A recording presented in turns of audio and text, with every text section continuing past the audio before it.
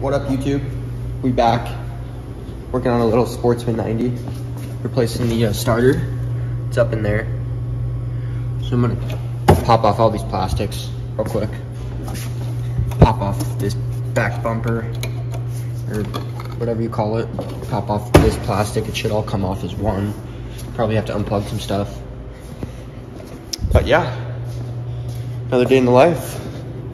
So we'll get to it. We'll be back when we got all this stuff popped off. You got some bolts down here, some bolts here, more bolts down there.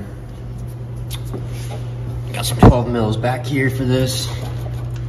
Yeah, it's a cute little quad though, huh? Get a little zoom out shot. Look, cute little guy. Look at that thing.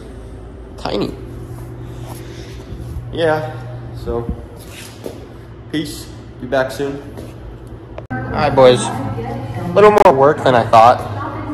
I'm gonna have to cut these grips off just because the plastic doesn't split all the way down the middle like some of the other four-wheelers do. I'm gonna have to take these bars off in order to get the plastics off. These grips are just absolutely glued on, so I tried spraying them off with the air gun. Didn't want to come. So I gotta cut these off, pull all the cables off, throttle, pop the 4 bolts right here, pop these bars off. Then I should be able to take this plastic off. Have to drop this front bumper down a little bit too, just to be able to get in here and pull this off. Drop these cables through. If I go to the battery and the starter's so annoyed. So, a little more work, but it's gonna be a lot better when I get this stuff off to replace that starter. I'll definitely be thanking myself to go through a little more work now than to be fiddling around in there blind, you know what I mean, replacing that starter. So, catch you guys in a little bit when I get all this stuff off. Boys, got it off. Hindsight, definitely wouldn't have cut the grips off. Didn't need to. Just slid stuff off. Or I mean, I just disconnected all the cables and wires. Kind of a pain in the ass, but now we can get to that little guy down there. That's what we're replacing. So make sure to take off your fuel petcock from the plastic, 1 Phillips and then 2 Phillips once you get the handle off. So, yep, we're gonna pop the starter out. Looks like 2 6 mil Allens. Pop off some wires and should be good to go. All right, boys.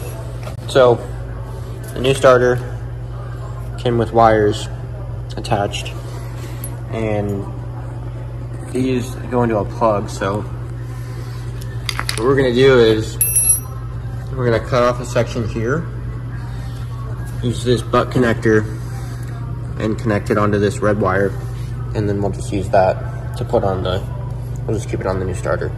So yep, boys, a little bit of wiring, but no big deal. All right, boys, we got the new starter in, got the wire spliced in, all taped up, even with the heat shrink butt connector on there. We just wanted to make sure it's all good to go. So it's all tight and whatnot. Kind of made a mess here, but what are you gonna do? So yeah, we're just gonna throw it back together, kind of reverse of this assembly, you know what I mean? Nothing too special, a little time consuming, but at least we'll have the e-start now, so.